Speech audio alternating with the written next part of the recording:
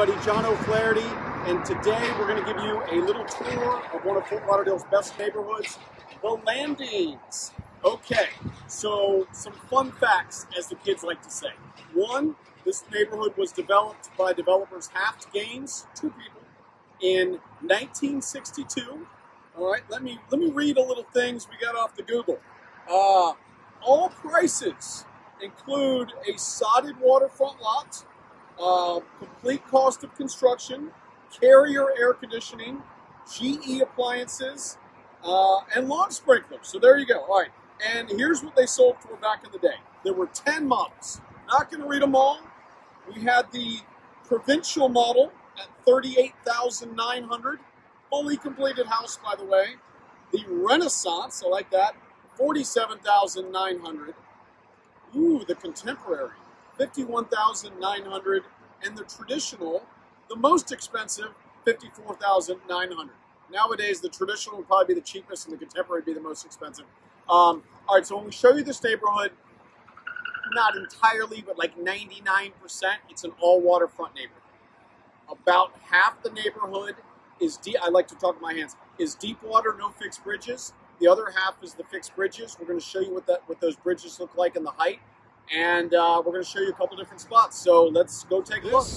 This is no fixed bridges. We're on the east side of Bayview Drive, and see that catamaran, that big sail? That never gets under a fixed bridge. Okay. So we call it deep water. It's not because the water is any deeper. It literally just means you don't have to go under a fixed bridge. And we are actually live action shots. We're going to come across the street here, and this is the fixed bridge side. West side of Bayview, in the Landings, fixed bridge. East side, no fixed bridge. Canal's just as nice. The water is literally the same depth. It's low tide right now, by the way. The difference, you don't see any big boats. Now, those are nice boats.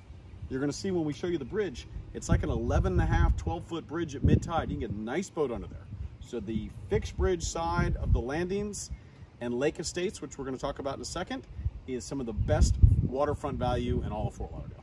Okay, all right, I am a little paranoid. I'm going to fall back here. All right, so in the Landings, Lake Estates, they share the same canal system. On the fixed bridge west side of Bayview, there are two bridges that are the same height. So this is the bridge on 26th Ave, and then most locals would know the bridge on Bayview going north on Commercial. They are the same height, and you can get a nice boat under this bridge. So I always quote 11.5 feet for what we call mid-tide. We're definitely at low tide now. You can see the markers. I mean, this is probably like 14 feet. And you can see at 9 feet, I don't even think there's a water marker there. So it really doesn't get much higher than that. I'm guessing even 10.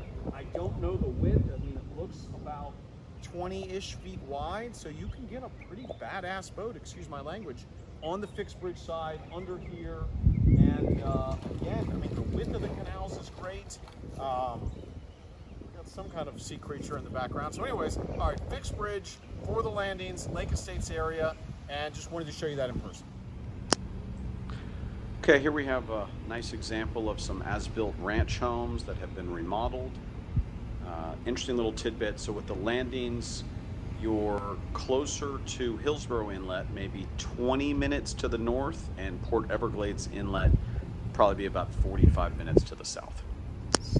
Okay, everybody, thanks again for watching. I hope we added some value with our education on the Landings neighborhood. I'm signing off. This is John O'Flaherty. Thanks for watching. Have a great day.